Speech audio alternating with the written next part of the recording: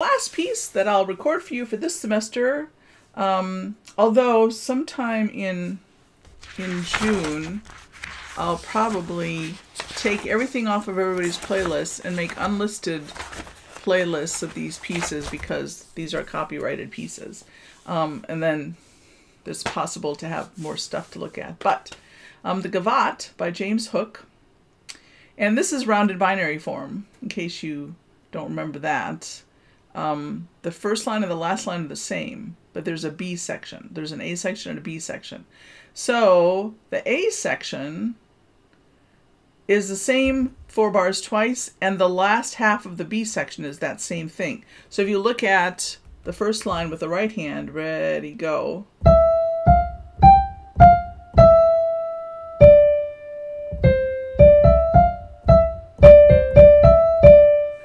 Now the second line is almost the same as that. Ready, go.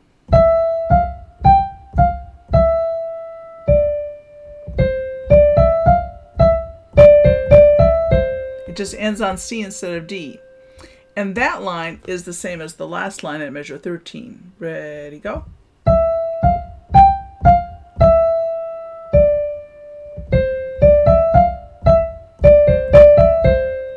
So the tricky thing would be to play the D on the end of the first line instead of playing a C, because that's the only place you have to have a D. Now, measure 9 goes, ready, play.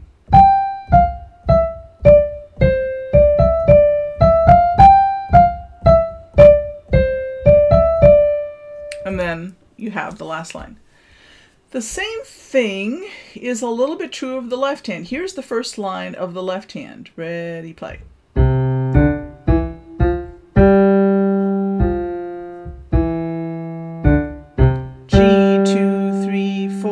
Now the second line has a different ending.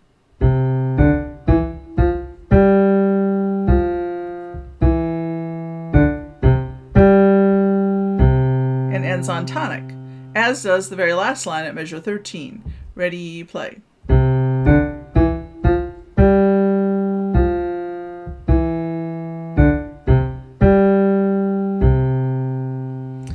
So once you learn one line, you know almost all of them.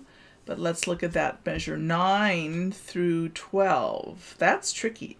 You start on E, down a second, up a fifth, down a third, up a fifth, down a second, down a second, down a second, down a second, up a fifth, down a third, up a fifth. So I would practice that about 10 times.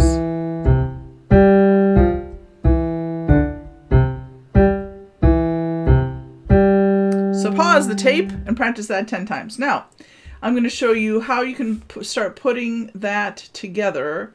And I'm only going to play quarter notes. So in the places where there's eighth notes in the right hand, I'm only going to play the first notes, because I just want to line up the hands that go together. So measure 9 starts like this. Now here it's tricky because your left hand goes up while your right hand continues to go down. Okay, so once more from the top of measure 9, ready, play.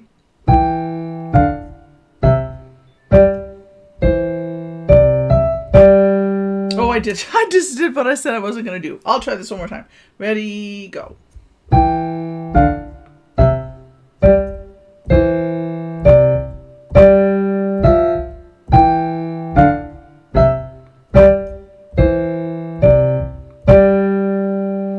After you do that 10 or 20 times and run screaming out of the building and come back in and calm down, you can try it this way. Ready, play.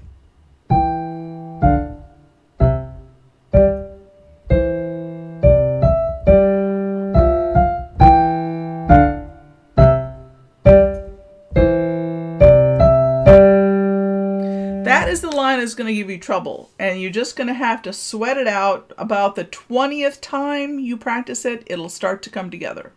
It might not really come together comfortably until you practice it 50 times. So it's all a question of how many repetitions you can manage in a day. If you can do 5 repetitions in a day, you'll probably master this in 10 days. If you can only do 2 or 3, it's going to take you 2 or 3 weeks.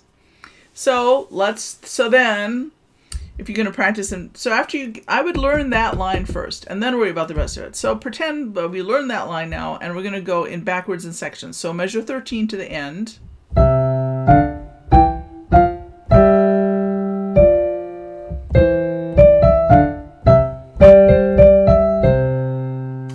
Then measure 9 to the end.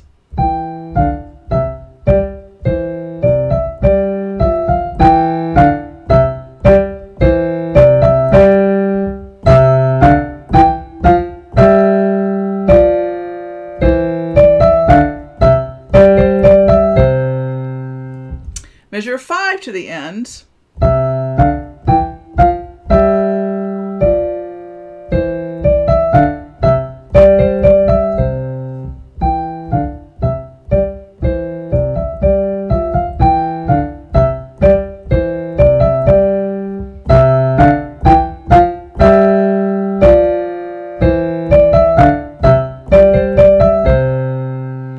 And measure 1 to the end. This would be after you've practiced it a lot.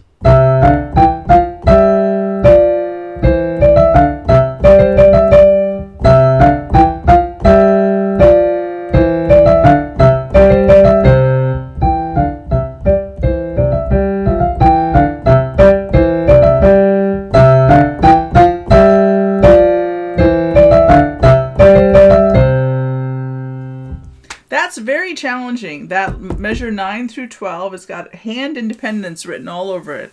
So take your time with that. And if you get bored with your life, feel free to look on. There's some scale pages here, chord pages, inversions. I would start, if you do the arpeggios, do them non-legato first. And that will help you get the right technique for the kinetic etude is a nice challenge, diversion, jocoso. You can start learning the notes to any of those things, and we'll finish this book in the fall. And then if you're taking lessons in the fall, and if you're not, you can just return it to me. Have a good summer, Christina.